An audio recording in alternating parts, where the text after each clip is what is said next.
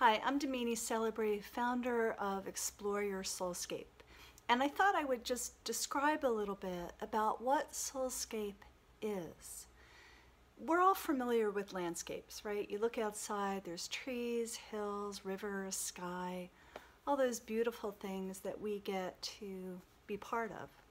So that's our external landscape. Our internal landscape is the world of feelings, emotions, sensations, joy, pain, and our energy, our chakras, our meridians, our subtle energy fields.